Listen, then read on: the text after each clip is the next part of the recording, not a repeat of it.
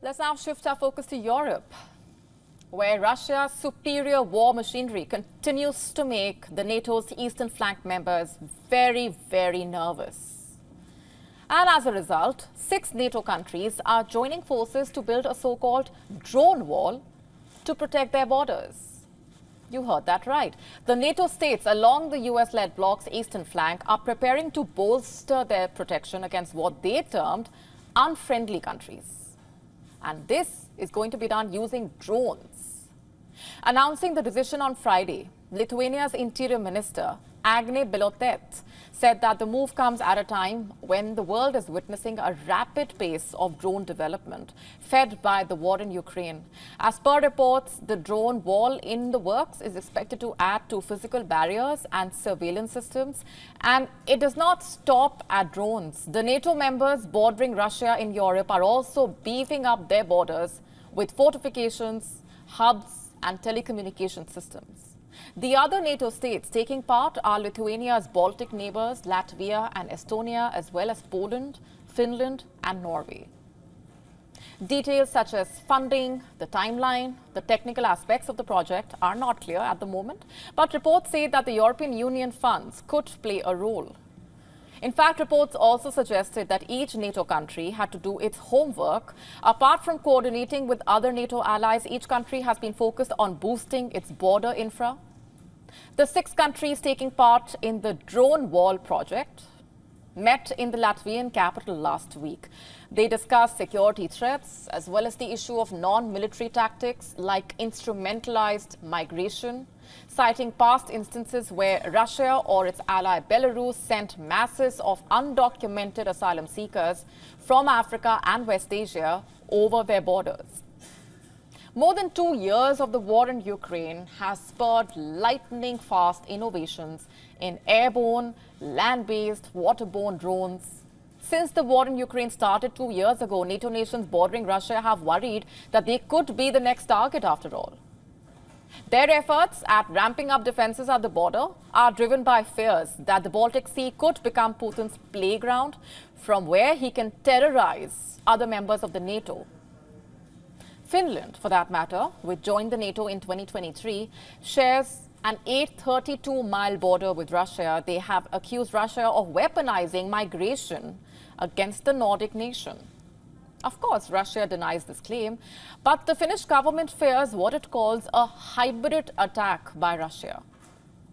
They say it could restart at any moment. Finland, by the way, has a conscription army, meaning military service is compulsory for men. And as part of its efforts to safeguard its border, Finland plans to change those rules so as to allow thousands of reservists to help patrol its border with Russia. Meanwhile, Poland, last week, Poland signed an agreement with the US for the delivery of a $960 million airspace reconnaissance system. The system basically will help Poland monitor its northeastern borders.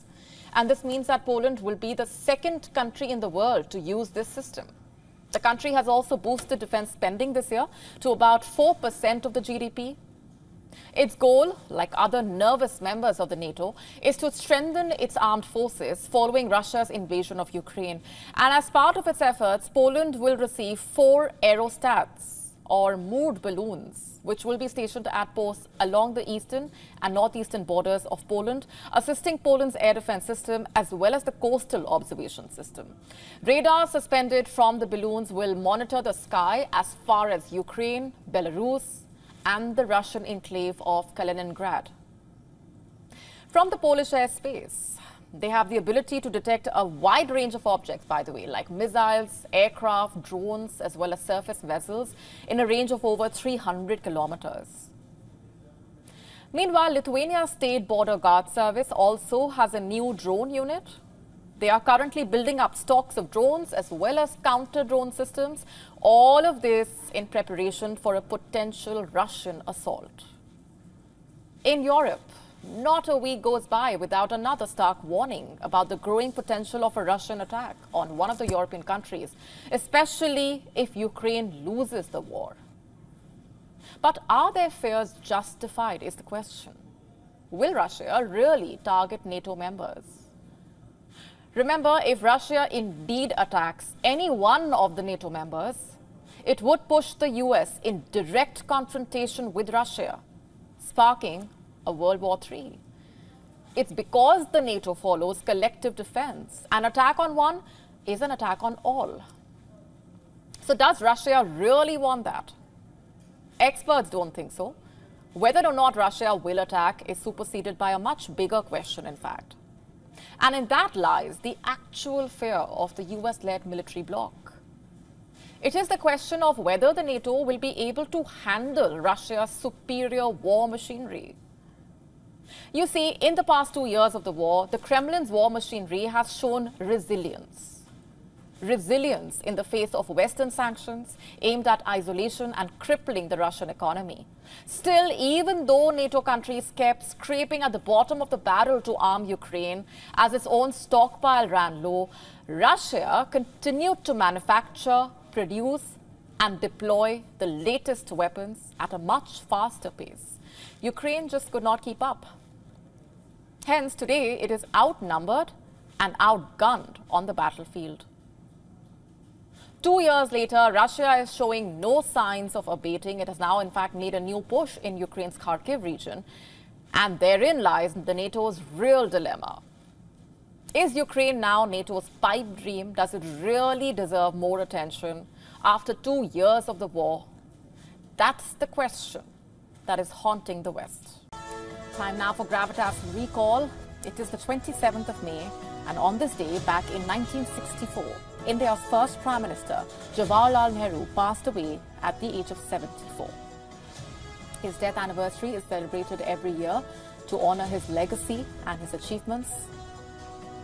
Nehru played a major role in Indian politics and in forming contemporary India. He laid the foundations for several institutions and policies that guided India's growth and development.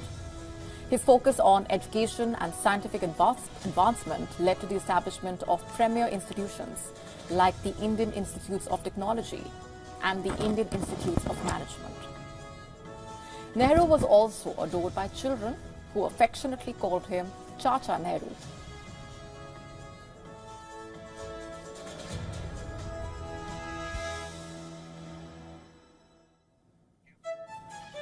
So much so that his birth anniversary, which falls on November 14, is celebrated as Children's Day every year.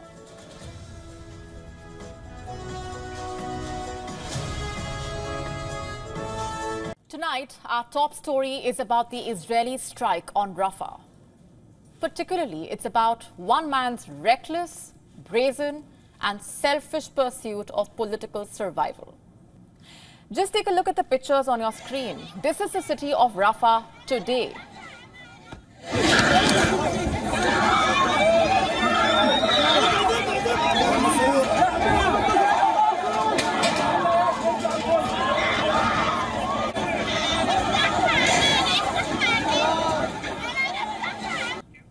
Do you hear that? That's a sound of pain and anguish. Over the weekend, Israel turned Rafah into hell on earth. Those are the words of the United Nations. Israel's strike on Rafah killed at least 40 people in a tent camp.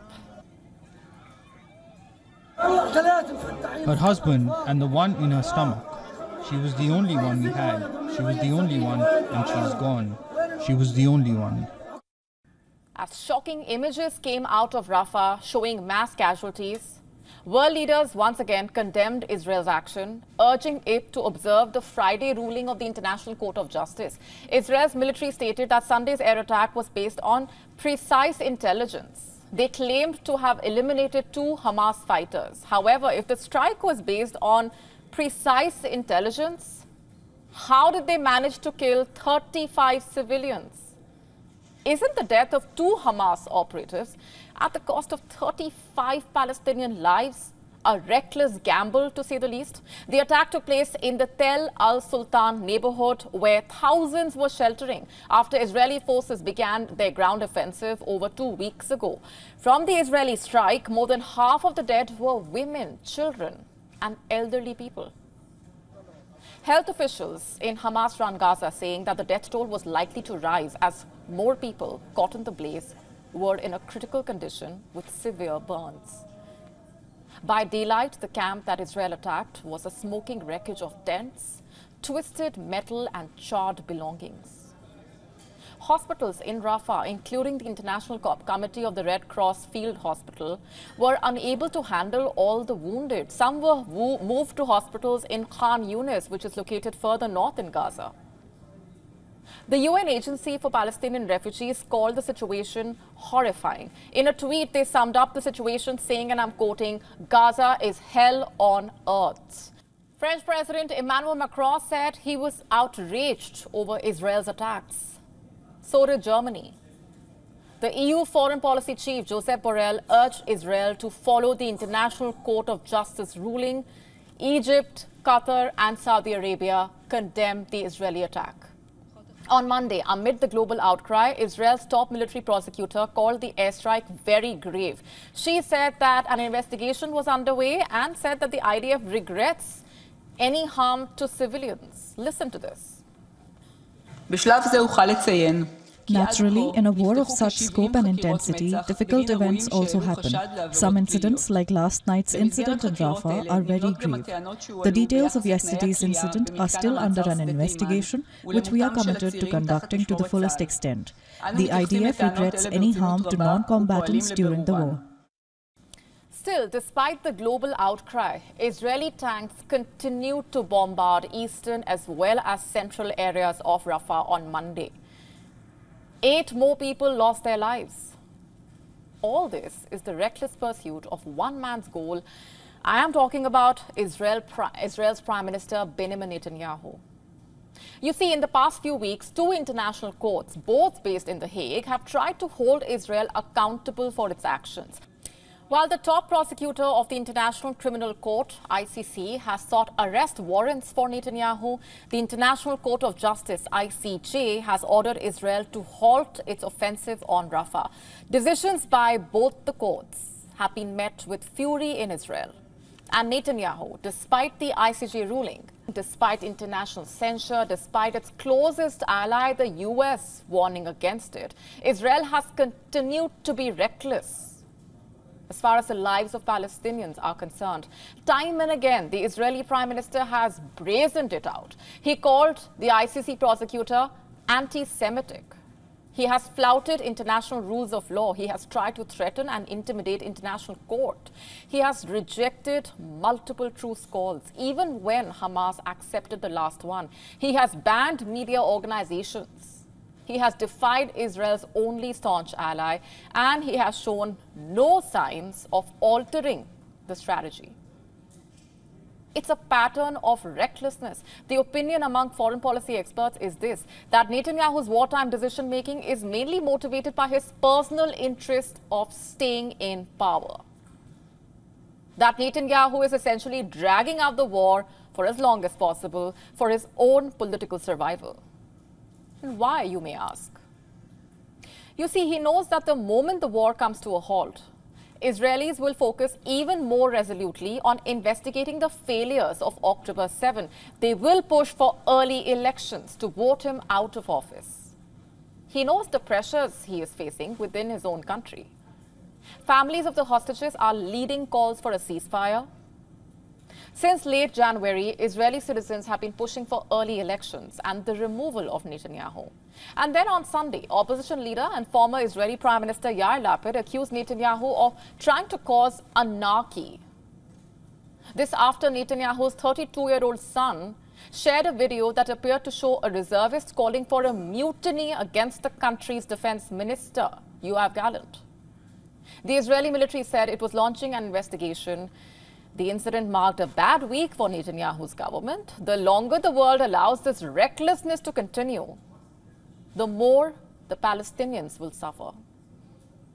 Netanyahu is clearly reluctant to accept any end to the war as of now, and he will continue to claim that the only way to bring back the hostages is through military pressure against Hamas in Rafah. But you see, the longer the Israeli guns roar in Gaza, the longer that goal will take to be achieved. How long then will Netanyahu be allowed to be reckless? Till peace is given a chance.